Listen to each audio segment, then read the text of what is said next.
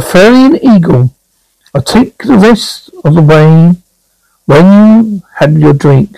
It's a very exotic room. A very secret room too. Secret? Because nobody knows it's here. Especially your wife. That's right. Here it's a special occasion. Keep it for special occasions like this. Although, when you got into the car, you knew we were going to get more than a lift into town. True. I promised a drink. So far I have been disappointed. I never allow anyone to be disappointed. Turn out the light, will you? Oh, you bet. Close your eyes. I'm going to surprise you. Oh yes, are you ready? For this? Common copy, isn't it? Well, I didn't examine the other body, but the description is certainly the same.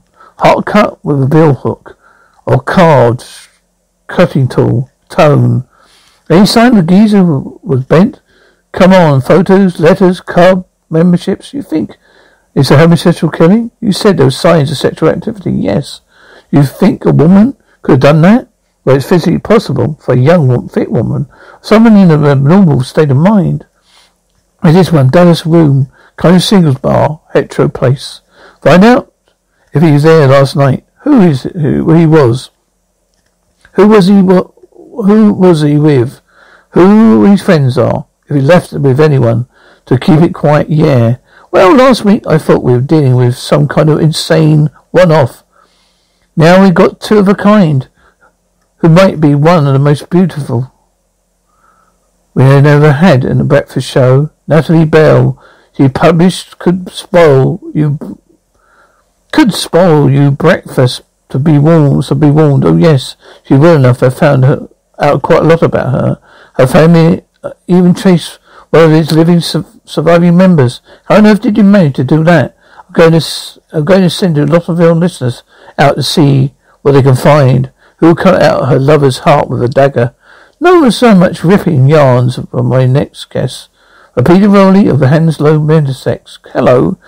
Could you put me through to the production office, please? On this breakfast show? Detective Inspector Clifford, thank you.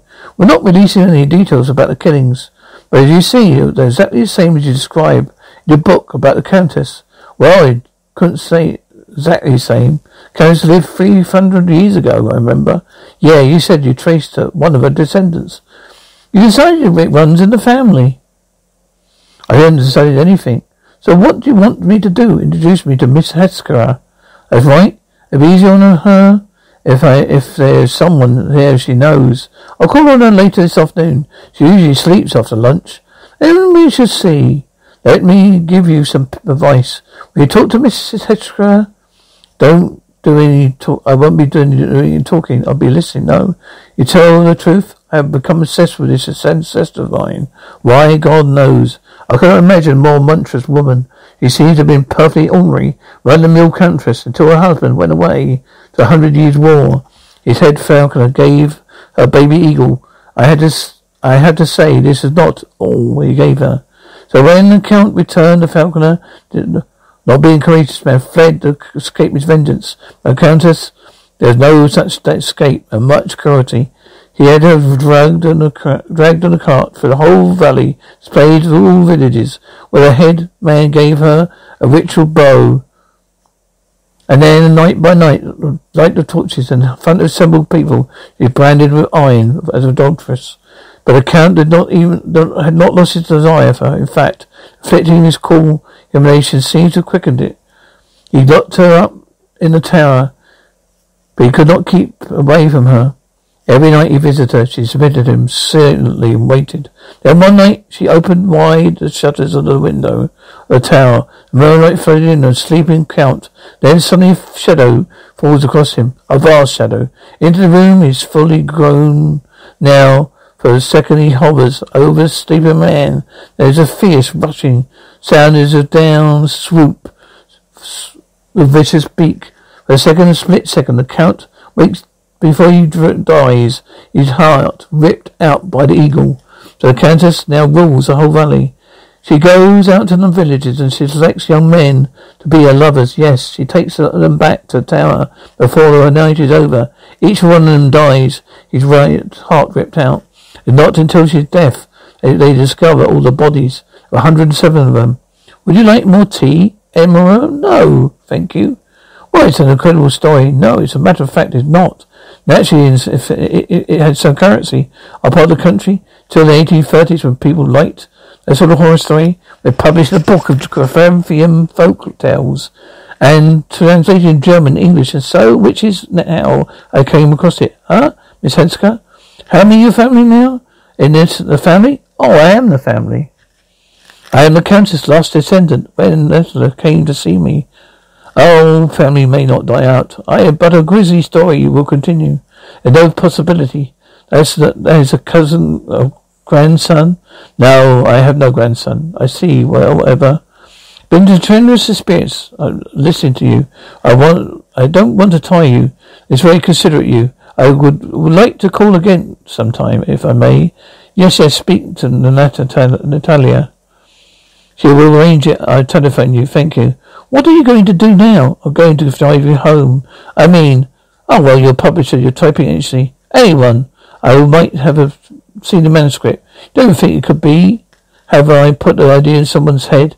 According to Miss Hesker, the last time story was current, the 1830s.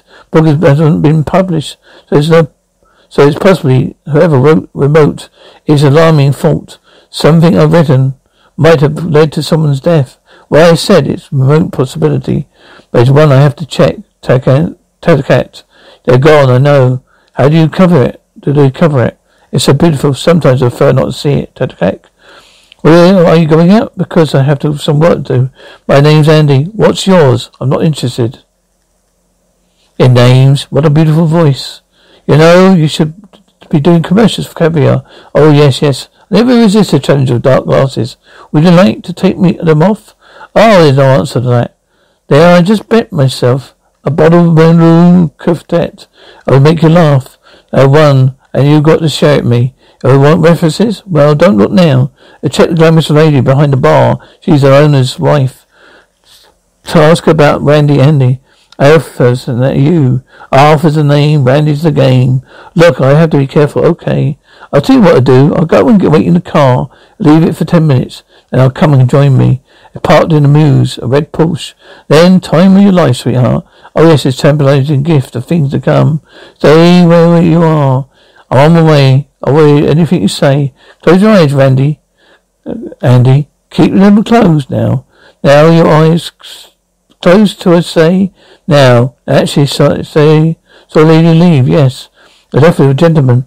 Ever seen her before? No, never. He's Detective Inspector Gifford. Miss Van Lily was behind the bar, over here. That's fine. The killing could have been done by 3 different women. Scripture's never the same. Don't think it's possible. All right. They look different, but it means a change of clothes. It only means a change of clothes, a wig. It could be been a man, yeah. Yes, it could, but it's why that interests me. Why? What drives anyone to a particular kind of killing? Would you say some kind of ritual element? The fact they all seem to be identical, yeah. Where did the ritual come from? Somewhere deep down in the conscious mind. What would about the unconscious mind? I'd write you in cigarette paper. They'd better come and see my psychiatrist with me. Not for treatment, it's an old friend. Calls in for me now and then. You help him with his problems. He helps me with my search. Oh, maybe, yeah. Maybe you can help with yours. Just a personal unconscious. I mean, contains buried images and memories, early stages of our lives. Great store of material from early stages of life. Mankind is common to all of us. But that's why I can dream the same dream as Australian Aborigine. We all have died images of man, as animal fruit gatherer, as well as a primary hunter. The dark side, the wolf within me, like an iceberg, unconscious mind, is 9/5 below the surface. Doesn't like that mythology. It suggests that unconscious is more some dark, destructive force lurking below the surface, waiting to sink the unsuspecting Titanic of our aspirations.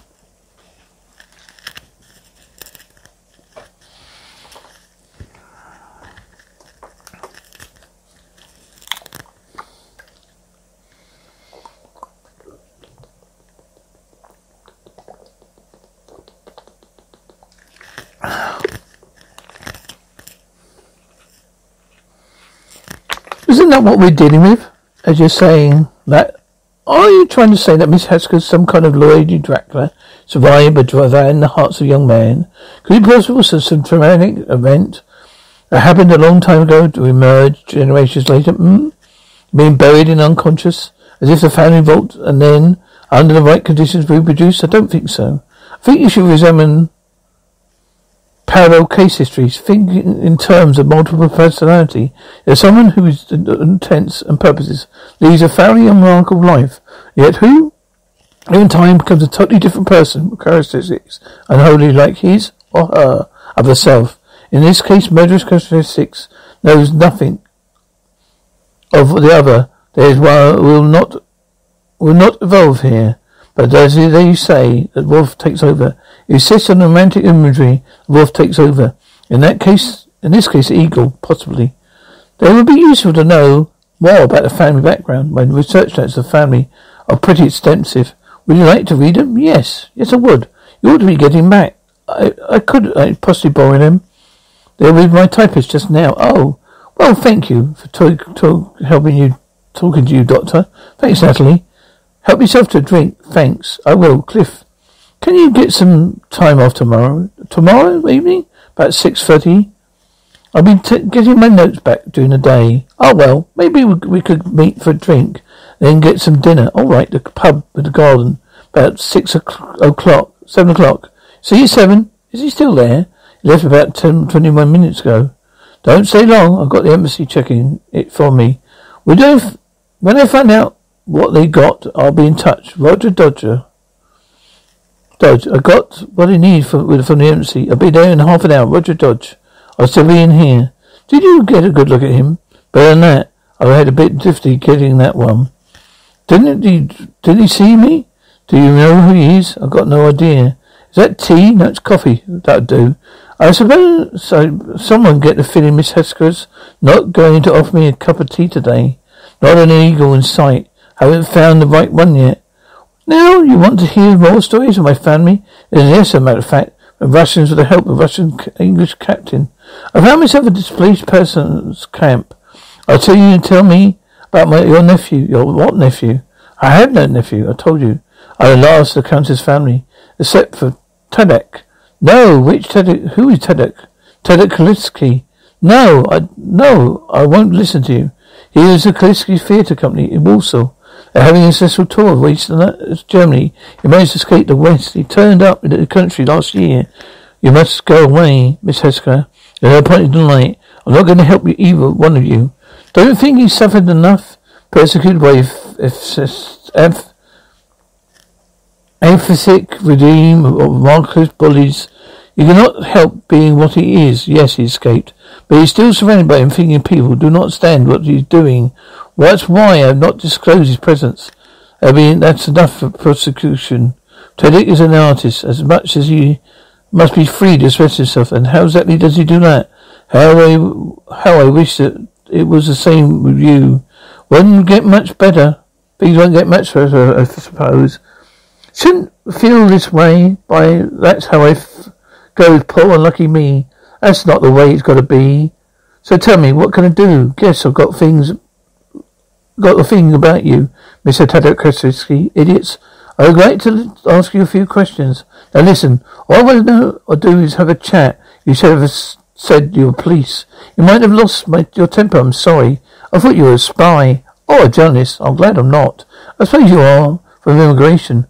How did you find me, Auntie? My aunt would not be giving me away. I promise I wasn't trying to get you deported. No. More serious than that. I'm investigating murder. 3 murders, in fact. Where were you when they happened? So, I'm a suspect. Now, don't excited. I'm only routine. Come on, Tadek. Don't be temperamental. I'm not temperamental.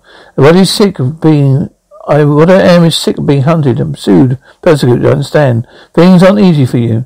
Auntie told me about your problems.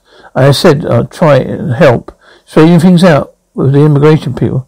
You did? Why not? I'm not in the business of making life difficult. People want to see talent with talent need encouraging. You're very good out there. Thank you. I'm not much used to kindness from officials. You have to do have help, of course. I was working most nights these last weeks. I have a very full date book. Why I'm not working? I'm staying with my aunt. She will know. She will, how do you say, prove this? Yeah, well, we're going to have to do better than that, aren't we? Maybe the best thing would be to come to my office tomorrow at the police station. If I give you time to remember exactly what you're doing over the last 3 weeks, where you're out of town or working on whatever. Okay, names of people who saw you, contracts and that sort of thing. Can you handle that? Yes. What's that way? And remember, make sure that they don't, just as long as you show up tomorrow morning. And remember, still make sure that you don't, just as long as you turn up tomorrow morning. I'll be there, good boy. How do you get on? Better vocation. What with Queenie? You're thinking cliches, old son. Territory to the lad. He's also nervous. But easy, the eagle woman, or do what you believe, auntie. Does transform into no number. Information number. I don't know. Who's watching the house? D.C. Wilson. All right, take it over. Make sure Tedrick doesn't know we're being followed. He's liable to. Let fly with his handbag.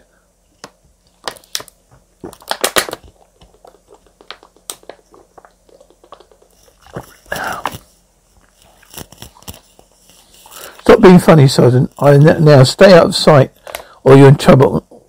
Got trouble. Excuse me, madam. I'm trying to find the Heathcliff Gallery. You passed it. If you make a U-turn here, you'll see it on the left, about 100 metres back. It's awfully kind, but I must be honest, the gallery is a pretext. I simply had to speak to you. Oh, really? Yes, truly. I know it's very sexist to intrude on my lady's privacy, just because he's beautiful. But can I say I come to command myself to you? Wait, what do I can say to command myself to you? I'll tell you, Rich, and live 5 minutes away. What is it? What is this? A proposal? Proposition is a word, I think. Why don't you drop around for a cup of tea?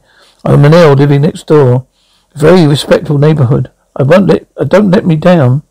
A moment I clapped my eyes on you, I said to myself, I must have that girl, whatever it costs. I'm busy. Won't get any better offer this afternoon, my love. You're probably right. You don't live here, then? No, exactly, no. I'm borrowing it from my friends. Jolly pretty, though, isn't it? I've given the servants an evening off. Chauffeur's having tea with his mother-in-law. So we won't be disturbed. Are you getting ready? Come and get me. I want you to lie down, close your eyes. Are you going to be strict with me? I'm going to surprise you. Close your eyes. Now are you ready for this? Yes. Please don't touch me. I'll give you anything you want. Take the money. Take everything you want. Everything in statement checks. I set the time he was at with Mrs. Hedrick. There's no way he would find out if he was there or not. Only one of the killings happened when he said he was at auntie's. She never left the house. Do you think the ferry's been looking shaky? What ferry? I'll call it in to let you know where I am. You're still 10 on. You're still 110, aren't you? Yeah. Doesn't leave us with anything though, does it? Is it time to go public? Release the details? No. Can't play this down. It'd be big news. Next time you pick up a beautiful girl, don't take her home. Bring her up here. Let's keep it to ourselves for as long as we can. Better call the police, sir. Don't think that you'll bother with that, Rowley. After all, she didn't exactly take anything. They only asked a lot of boring questions. Besides, I don't want to run a risk of selling my wife. She got to hear about it. Still pretty serious, sir. She must be loony. Well, we just don't want the Thompsons to know. Been entertaining loonies in their absence. Listen, live over there. Do you fancy coming over for some coffee? Why not?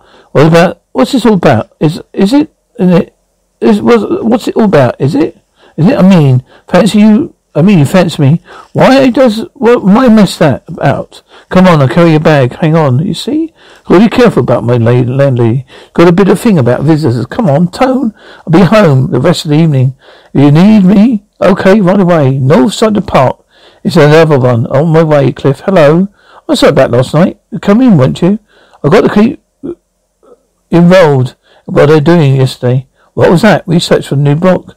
It wasn't research, really. Just thinking about a story and how we're going to tackle it. It's always like that. I'm afraid once I get an idea for a story, it seems to take over my whole life. Well, I was a bit surprised when you didn't turn up, but then I thought maybe you said yes to be polite.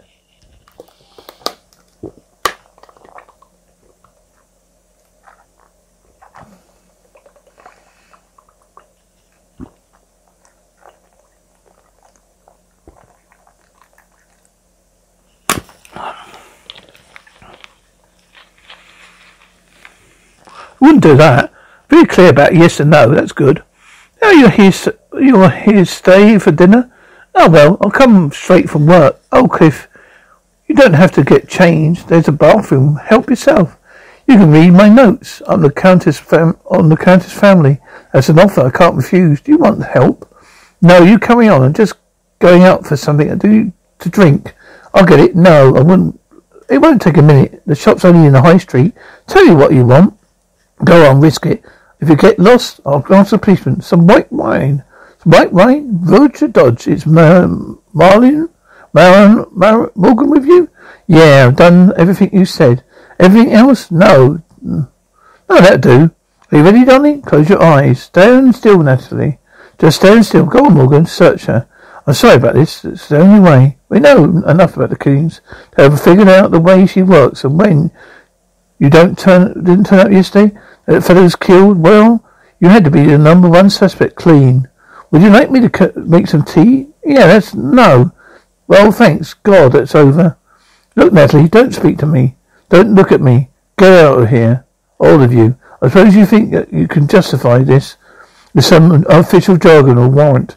What happened to me in there was filthy. I was like being raped. Don't say that. You don't want to hear it, do you? You're just doing your job. I don't want to do this, but there is no way I could avoid it. I admire your self-sacrifice, Inspector. Look, don't bother to say that you're sorry, because it doesn't really matter. Hey, she's really giving you a hard time. Still, we've got your proof now. Yes, you hoped it wasn't her, so you know it isn't. So goodbye to forever now, is it? Hello. What's now? Are you arresting me? I want you to explain. No need. I need to understand perfectly. Suspect. I was a smart cop playing me along. That's not how it was. I knew it couldn't be you, but I'm not just me. I'm in charge of investigation. I needed proof. You needed to find the most brutal way to get your proof, didn't you? Didn't want it to be like this. I don't like to run the risk of spoiling our relationship, but sometimes I have to take risks. All right, you took the risk. I'm what? You pleased to call our relationship is spoiled. I'm sorry, I didn't mean to be spiteful. I'm heading back at you. Do you have the time to talk it somewhere? Be amazed you have. I'm making the time. This is important, yes. You see, the car's over there. Why don't we drive you home? Look, I've got a better idea. Why don't I invite you to my place and make you some lunch? I'm ace cook. May I impress you? I have some shopping to do. Give me an hour. I'll be there. You seem different. No, I was simply directed.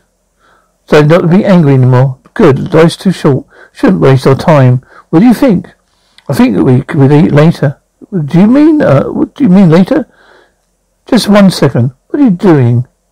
I've got to call in. I can't do it now. If you don't do it now, I think it may never happen. Have you no sense of occasion? No. I want to surprise you. Never stop surprising me. I won't be long, Natalie. I'm almost ready. Close your eyes. They're closed. I'm on my way. Keep your eyes closed. Hello. Oh, it's good for you to come after all that business in your flat. Cliff had a job to do. I wish you would have been more understanding. I thought perhaps maybe he would have tried to phone you, put things right. Perhaps he meant to. I don't know. Now the story's out, we've got 100 crazies. Day phoning and saying they were Eagle woman. How did Cliff find her? I wonder. He didn't tell you. No. Well, kept to himself. Went off on his own. First time he ever done that. Well, go and see to the lads. Here's some journalist scum. He got hold of a photograph of her. Sold the television. Thanks. He saw her face on the screen. Story come out. She got obsession. There's some kind of incarnation of proudness. She didn't even terrified her sleep because she thinks she walks in her sleep and kills. And that's why I have to stay with her. I'm looking after her now. What else can I do? Oh, I had some spectacular offers. A tour of the States with my own show, Jackie the Ripper. Some producer tried to force me to accept. I break his head. Auntie, I've got to visit her. It's all right. You haven't moved from your chair. You won't have, you've been here all the whole time? Of course I have. Don't worry. Say hello to Natalie. How are you?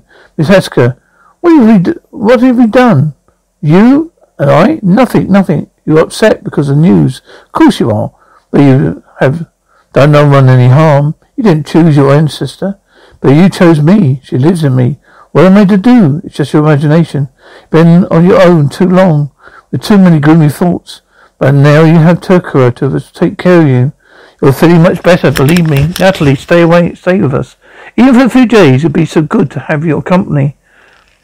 We could become real friends. I like to, Tadarek.